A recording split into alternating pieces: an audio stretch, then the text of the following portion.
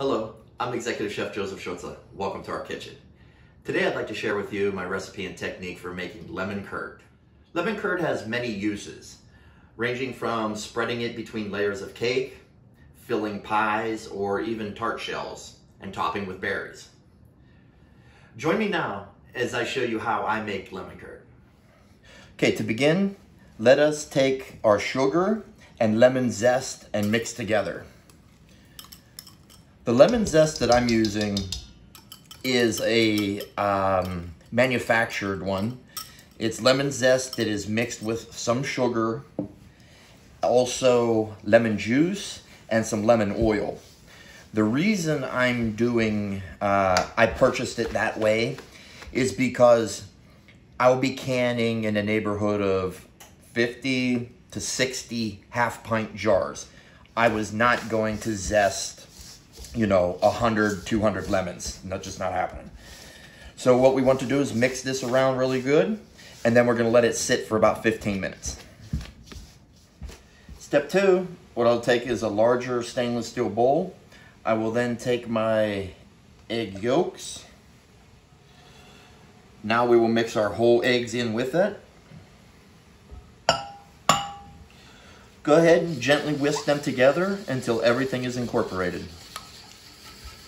Okay, now that our eggs are mixed well, let's go ahead and gently add our sugar.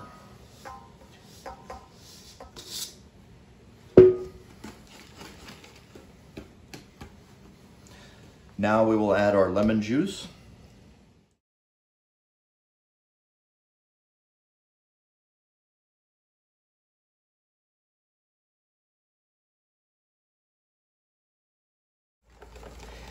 Now that the lemon juice is fully incorporated and the sugar is dissolved, we are now going to take this to either the stovetop to cook it over a water bath, or feel free to pour this into the top part of a double boiler. Well, here we are over our water bath. Make certain that the water is boiling and there's plenty of steam coming up to meet the bottom of the bowl. Also, be certain that the water level does not touch the bowl itself, because it will cook too fast and you'll scramble the eggs. Feel free to use either a wire whisk or using a rubber spatula to just gently scrape the sides, and you want to keep this moving. We don't want to have a chance for it to sit on the side. Also note that we are going to cook this until it reaches a temperature of 170 degrees Fahrenheit. Do not exceed that. Well, we've been cooking this for about 7-10 minutes, and you could see the foam coming up on here. It's already cooking. So at this point, what I like to do is I'll add a pinch of salt, kosher salt. And then now I like to add my cubes of cold butter. I kind of drop in a few at a time, and then begin slowly putting it, incorporating it together as it melts. This is a little bit of a process. It is extremely easy, but it is a relatively time-consuming process. So continue to stir as we work our way to our target 170 degrees Fahrenheit. Please note that if you are planning to can your lemon curd into the jars, please have your jars already washed and sanitized or sterilized. And the easy way to do that without using boiling water is, once you've washed them with hot soapy water, rinse very well, dry them off, place them on a sheet pan, and put them in an oven 225 degrees Fahrenheit for about 30 minutes or so.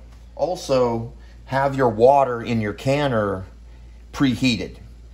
I usually hold mine at about 180 degrees Fahrenheit, and then put the hot curd into the hot jar and then into the hot water. And keep in mind, the processing time begins once the water starts to boil. So we're just trying to jump start it by having it 180 degrees Fahrenheit. Now, please note that you don't want the water in the pressure canner already boiling. simply because the curd will cook too fast and it will not have the proper amount of time for the processing that is required. Here we are at about 15-20 minutes of cook time. We're already at 146 degrees Fahrenheit, 148. So always have the thermometer ready with you, because once it hits 170, we're golden. Well, here we are, 169.5 degrees, and there's 170. It has a little bit of fluctuation between spots, so that's why stirring is important, not only to keep the egg from sticking and scrambling, you're also transferring heat anytime you stir, which is what's going to make something cook a little faster and heat up completely, much faster. So now that we've reached our target temperature, we will now take this and strain it through a fine mesh sieve.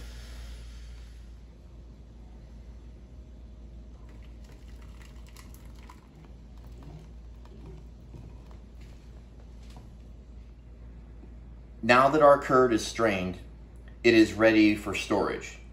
Now, we could store this in an airtight container in a refrigerator or a jar without any type of canning or processing. It'll last a few months, providing you keep it under refrigeration. Now, for those of you that are interested in the canning part, we will transfer the curd to our jars. I recommend half-pint jars. Simply because, you keep it fresh and you open it and you're not sitting on it too long. I assure you that when you do make it, it's not going to sit around very long. My family in Hungary just destroy it.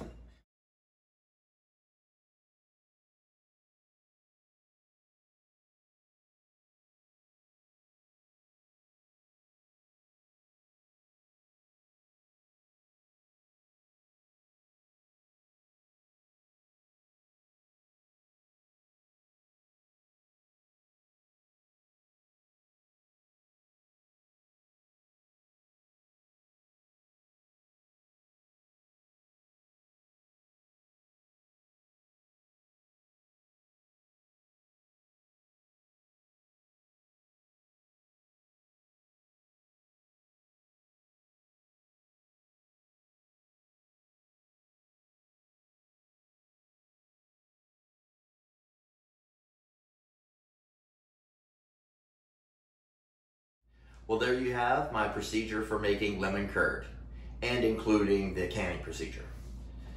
Lemon curd can be stored different ways. One, you could freeze it. It freezes very well, by the way.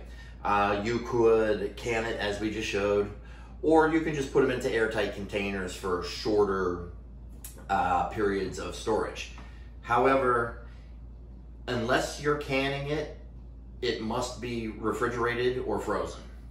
And also keep in mind that if you are going to freeze it and you want to do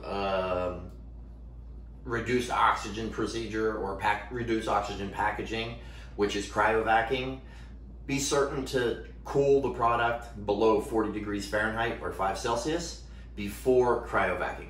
If you're putting it into deli containers and just storing it in a freezer that way, be sure to chill it first. It just makes for better storage and also safe practices. The canning, with that, be certain when you remove them from the water bath to put them in a nice warm place to slowly cool down. Rapid temperature change will crack the glass of the jars. You will hear them pop every now and again as the oxygen is gone and it cools down. The suction pulls it down, and you have a good seal. I recommend on a counter in the kitchen or dining room table, somewhere as such. Put a nice towel down on the counter, and then also a good habit is to lay dish towels or tea towels over top of them, just to help keep the heat in there and to ensure that it even cools down slower. Allow them to sit 12 to 24 hours and test the lids. If any of the lids have not popped or sunk down and they still pop whenever you're pressing it, do not put that on the shelf. Be certain to put that into the refrigerator and proceed with consuming that first. On the shelf, properly canned, will last 6 months or so. If you're freezing it, you could safely freeze up to 1 year, no problems whatsoever. If you were just putting it into a container and leaving it in your fridge for a short-term thing, 1 month, maybe a little longer, depending on how often you open it up and put a fork or spoon into it. Well, I hope you enjoyed today's presentation, and I hope it inspires you or motivates you to make some lemon curd. It is a lot cheaper to make it yourself than it is to purchase. And after seeing this video, I think everyone has an appreciation for why it costs so much money to make or to purchase. Ingredients, obviously, but also the time and procedure that is involved with it. Well, if you've not already done so, please feel free to subscribe and press that like button. Be up to date with all of our latest videos. Thanks again for joining us. You're glad.